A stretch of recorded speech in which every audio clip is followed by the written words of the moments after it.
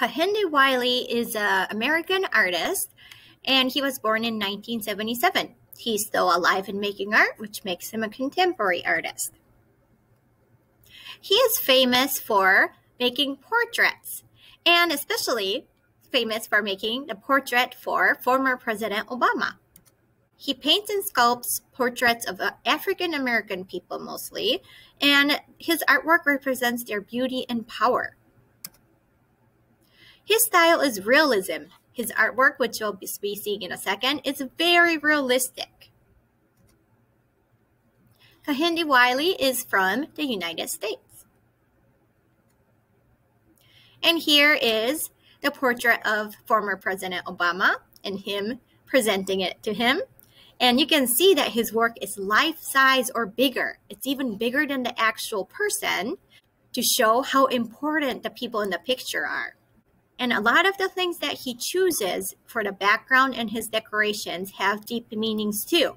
Some of these flowers surrounding former President Obama are specific to the parts that he either visited or lived in or is from.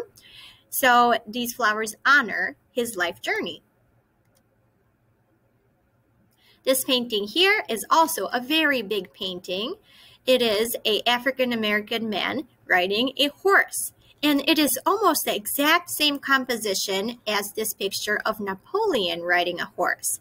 A lot of his paintings have the same structure and composition and details as historical famous paintings. But instead of using European people on them, he uses African American people to show that they are important and they are beautiful, just like the way old artwork depicting European people show their beauty.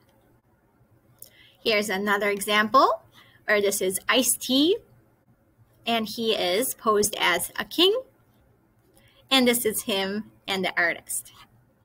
Here's another image, and a lot of times Kehinde Wiley will find models on the streets of New York. He would just walk down the street and find people that he thought were interesting and ask them to become models. So these people are not specifically famous people, they're just regular people that live in New York.